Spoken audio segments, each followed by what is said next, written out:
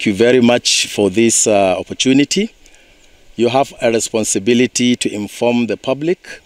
We also have a responsibility to keep the public informed of the happenings of this government of Dr. Dauda Lawal. You could recall we have said several times that this government inherited a severely damaged system. Virtually nothing was in good shape. But people continue to, make claims that what we are saying is not true. And like the saying goes, seeing is believing. Part of what we complained was that as at 29th May 2023, when His Excellency Dr. Dauda Lawal came on board as a governor, he entered the government house but could not meet a single operational vehicle, either for his own use or for the use of other government officials to keep the government machineries moving. We took time to study the situation, after which the government now made a statement asking the former governor and some of his officials to return government vehicles in their possessions. And you could recall, you had the former governor responding on various international media, including BBC, denying that he has gone away with some vehicles belonging to the government. This government is a government that uses education, rule of law, and due process to pursue whatever it is pursuing. After all such denials, the government now went to seek for court's intervention on the matter, which granted an order that enabled the Zamfara State Police Command to, seize the vehicles that belongs to the government that are or were at that point in time at the two residences of the former governor Bello Matawalle. After seizing the vehicles, now he approached the court asking for the vehicle to be returned to him as him being the rightful owner of these vehicles.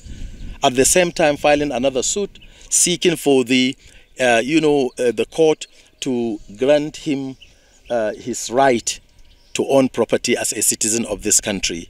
Yes, we know in the Constitution there is provision for one to own property, either movable or unmovable.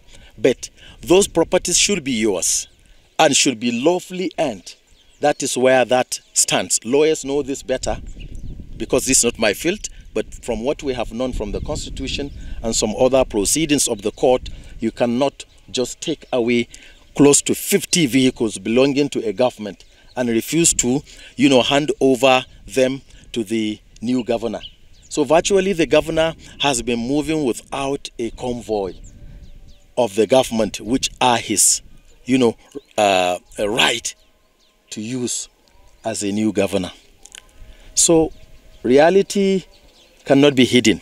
No matter how much you make attempt to close it, and no amount of media propaganda or lies, will cover anybody from his own lapses. Glory be to God. These vehicles are right now in the government house after, receiving a court verdict, which shows that these properties or these vehicles actually belong to the government. Perhaps the former governor who claimed to own them did not give any evidence beyond doubt to prove his ownership of these vehicles. Thank you, you are here and you will go around to see them. And these are some of the things we are seeing. And that's why we are suspecting sabotage. This sabotage can come in different forms. The general public have the responsibility to ask questions. And we have the obligation and responsibility to keep them informed, especially against the background of the last media interview granted to BBC, where the governor was saying that all his belongings, including charcoal, stove and some marriage material kept for his children and so on and so forth. Seeing is believing. Immediately after this briefing, you go around to see for yourself. Right now, as far as the code is concerned, the vehicles behind me here belong to the Zamfara State government. So we call on people to continue to rally around the new government. What makes His Excellency Governor Dauda Lawal clearly different from all the governors that we had in the past is his sincerity of purpose and commitment. Sincerity of purpose because he has already won the public trust. Whenever he says this is what he will do tomorrow, people have that confidence that he will do it. Governor Dauda Lawal is such that a leader that you cannot just put in a tight corner and force him to say what he knows is not going to be possible. That is why when people make requests, what he can do, he will outrightly give approval. What he cannot do, he will plan for it. Sometimes he will tell you, he will see what is possible. He will tell you, he will study the situation. He will tell you that once you bring out things that are good for the state, he will look at them, and if it involves putting them in the next year's budget, he will certainly do that. What you can never accuse Governor Dauda Lawal of is playing politics with the development of Zamfara State. We call on people to continue to support this government because the government is on the right course, and what it is doing is to ensure that the masses or the citizens of the state are removed from the, nightmare they have had over the past 20-something years. Thank you very much for this opportunity. Thank you for coming. In total, how many are the vehicles? Well, you can see that some are still being brought. From day before yesterday, some drivers have been very busy along with security men bringing them. Right now that I'm talking, behind me are some of the vehicles coming. So perhaps we could have up to 50 that have been taken away. And the question one will be asking, every right-thinking person will be asking is, where was he going with all this vehicle? How many days do we have to live in this world?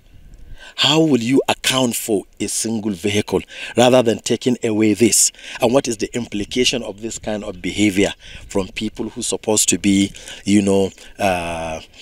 elder statesmen? What are they teaching the younger generation coming? Where are the locations that you are recovering the vehicle from? Some of these vehicles were recovered from his house in Gusau and some in Maradon. But it is to be known that all these were done by the security themselves. People should not think that it was acted just by whims and caprices or by sentiment. Every vehicle that was brought here was following the court order because they remained there until last Friday's judgment, when now they are being brought here. It is not people in the government house that gathered themselves and say, let's go and bring our vehicle. It followed a court verdict. So the spokesperson of the former governor, which is a former commissioner for information, also said that there was nothing like the judgment in Sokoto. There was nothing like court sitting which gave the judgment in Sokoto State before the state government take the possession for these vehicles.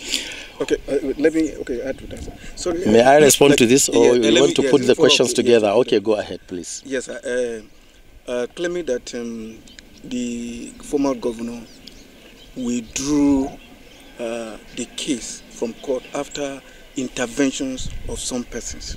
That was what the former commissioner said. Well, I don't know where he got this information. Like I told you, when we know something, we say it. We are not afraid of anybody. And you can see the courage that has been demonstrated by Governor Dauda Lawal. It takes a lot of courage, it takes a lot of knowledge, it takes a lot of wisdom and the right people around you to take this kind of decision. Because if he lacks courage or he becomes a coward, he will not be able to go to court to seek for that order which has given the permission to bring the vehicle from the residence that they have been kept. So it requires a courageous governor like Dauda Lawal. It was that courage that has brought back these vehicles. If it were business as usual, or this one taken from this one, or you just bring somebody, and whatever you say, he will not question you. Dr. Dauda Lawal will look at you into your eyes and tell you that this is not possible. As long as it will affect the development of the state, he can face anybody. This I can assure you. So the former commissioner was just talking for the sake of talking. You can compare logic and sentiment from what I am saying. You can compare my interviews. You can compare the writings of the Senior Special Assistant on Media and Publicity, Suleiman Bala Idris, and compare it with all what they have been saying. They are only here to make noise on the media and think that the people of 30 years back are still the same people. Now people in Zamfara State have understood that a government is in place, and this government is for the people, not for any single individual. Yes. Okay. Some other persons are of the view or the feeling that the president's administration is bent on projecting the former governors in bad light. The question, if I would like, I will ask you a question. Are we projecting them in bad light when we help him to bring what is not his to the government house for the people? They can make claims. You know, anybody who feels that by doing good to the people, you are exposing his own recklessness with financial resources or using the seat of power for personal gains and sentiment, he will get irritated. Whatever Governor Dauda Lawal does to bring development to the state is equal to exposing their rot in the past. And that is it. As long as he will do something good, that will irritate their demons and they get upset. And when you get upset, especially when you don't have facts, you are talking from sentiment or political hoax, you will lose balance in what you say. You dict yourself, because reality and lies will never be the same. When you say a single truth, you will come back 200 times to say the same thing. But when you tell a single lie, you come back for the second time to concoct another lie to cover the first lie. And in the process, you make layers and layers and layers of lies. We ask people to make judgment. Journalists should make judgment, ask questions. Thank you, sir. Thank you very much for this.